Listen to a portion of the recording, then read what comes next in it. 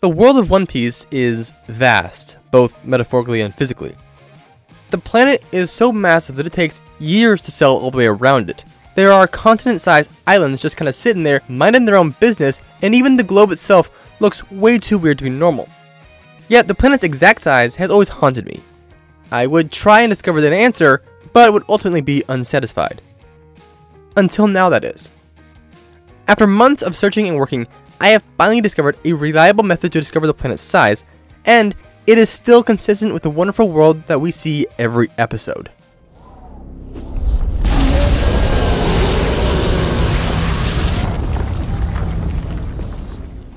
Hello Internet, Jojo here, and today we're going to calculate the size of the One Piece planet.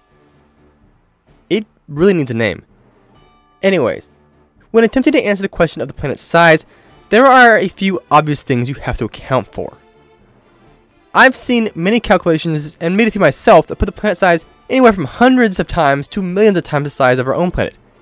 But after all this time, none of those have sat right with me. A major reason for this is because they tend to break down when put under pressure. Now, there are many ways to put these calculations to the test, but the one that always gets me is the simple, if the planet is so large, then how did they get around it in wooden sailboats? Of course, the suspension of disbelief is important for a story. You can't just ignore it. But it is true that the vast majority of boats are sailboats. So that is our first and most important question that we must give a proper answer to before we can come to a conclusion. We must provide a reasonable answer for the boats being able to sail around the planet like they do in our own world. Another issue with the many and varying sizes of the planets is that they are many and varying. There are so many different calculations, but none of them are consistent. So that is our second mission. We need at least two calculations that are similar enough using different methods but support each other. Also, bonus points if we can keep all the calculations and measurements on one panel in order to reduce any assumptions. Now, where to begin? Well, in my previous calculation, we started with this panel, and that is a good place to start and is where we're going to start today. However, unlike last time, when I was looking over this, I saw something that I missed before. Something that all navigational charts have and are all over the maps of One Piece. Grid squares. These little squares, with varying sizes depending on what map you're using, are uniform throughout this entire map. In real life, these squares are generally measured in 100 meters, 1 kilometer, or 100 kilometers. But those don't fit with this calculation, as they would make this planet absolutely minuscule, and we have to fit Alabasta on here somewhere. Wait, Alabasta. Alabasta is the only island that we can prove its size. If we can use that in this panel, we can get a lot of answers. We know that the central river that splits the island is 50 kilometers wide, and we get arrow shots over the entire island. In the past, we did the same thing and found that Alabasta was about 5,075 kilometers wide. It's literally a continent, as Antarctica is 5,500 kilometers at its widest. Now, Alabasta is the fourth island the Straw Hats visited in their journey through the Grand Line, meaning that it must be one of these islands here. In my previous attempt at discovering the planet's size, we tried to count all the islands they visited to find which of these paths they followed. But because we don't know if this chart includes Sky Island, Jaya, or even Thriller Bark, we can't use this method anymore.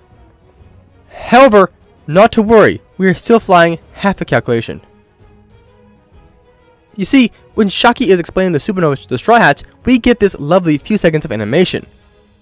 As you can see, the many paths are color coordinated, likely in accordance with the supernova who traveled it. There is light blue for Hawkins, yellow for Law, pink for Bonnie, and you get the idea. Now, as to Luffy, it is this central path that is colored red, and red has always been associated with Luffy. So, that is the path that Luffy must have taken. With that now in hand, and the fact that Alabasta was the fourth island they went to, we find that Alabasta must be this island here.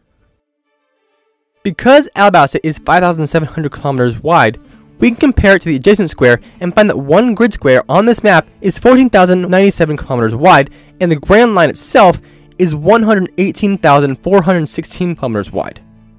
Now, tracing the grid lines on the far side of the map, and we discover that this map stretches out at least 13 grid squares towards the right side. Because the Grand Line is a perfect line that splits the planet in half, there must be as much planet on the left side as the right. This brings the total diameter of the planet to about 26 grid squares plus the width of the Grand Line. multiplying 14,097 kilometers by 26, and we get a total of 366,527 kilometers. Adding the width of the Grand Line to this, and we get a total circumference of 484,944 kilometers. A circumference of 484,000 kilometers would yield a diameter of 154,362 kilometers, or 12 times larger than that of Earth's diameter, and would be 1,776 times larger than Earth by volume.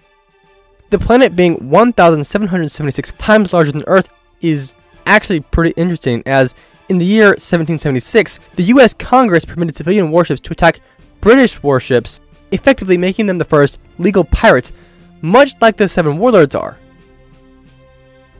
This is absolutely useless information, but I thought it was interesting. Now, this calculation does put the planet a bit smaller than we calculated before, but if I'm going to be honest here, I feel much better about it, as it requires far fewer leaps in logic. And it looks like we got those bonus points for keeping the vast majority of the information in one panel. However, we have yet to satisfy the one thing that we need to answer. If the planet is 12 times larger than Earth, how can they cross it in sailboats? Fortunately, we actually do have an answer. But before that, we must do what the YouTube algorithm dictates, and that's the obligatory, please like and subscribe, if you want to. I don't like putting these in my videos. I feel like it breaks the flow, but, you know, the YouTube algorithm consumes all and wants more. Also, for those of you who have subscribed, could you make sure you have your notifications on? That would be great. I mean, what's the point of subscribing if you don't know when videos come out? I mean, that's like having a gun, but no bullets.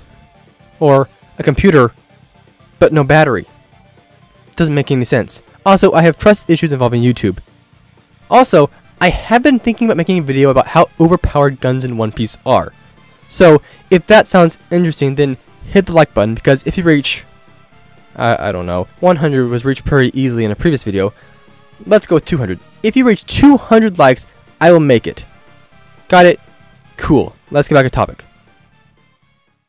Of all the characters in One Piece who have made their name known, there is only one who has circumnavigated the planet in a wooden boat. Goldie Roger. From the moment they entered the Grand Line to the moment they found the One Piece, 2 years passed. And because the Oro Jackson, actually Spanish for gold, Roger's ship, bears a striking resemblance to the real-life Queen Anne's Revenge, Blackbeard's ship, we can assume that they are the same ship type. The Queen Anne's Revenge is a frigate, and frigates can sail at about 14 knots or about 16 miles per hour.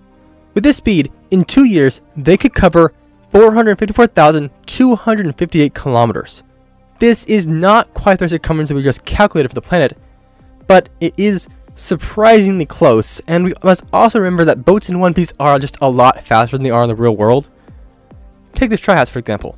They were able to go from Drum Island to Alabasta in about 9 days at most.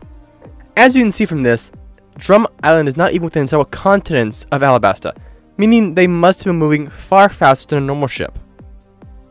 Not to mention that when you have to use a boat to get around, boats tend to become much better. Like how humans went from walking to using bikes, then from bikes to using cars, then from cars to using airplanes. All of which, coincidentally, the world of One Piece has.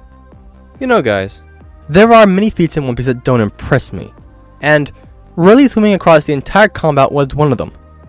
But now, my mind has changed. This feat is effectively him swimming across the entire continent without appearing to be too tired. I don't care what world you're from, that's pretty impressive. One band of the Calm Belt is usually depicted as being about half the width of the Grand Line, and Amazon Lily is located somewhere around the Calm Belt. Assuming that Amazon Lily is in the middle of the Calm Belt, we can find that Rayleigh must have dealt with about 29,604 kilometers of sea king infested ocean. He swam over 5 times the length of Antarctica.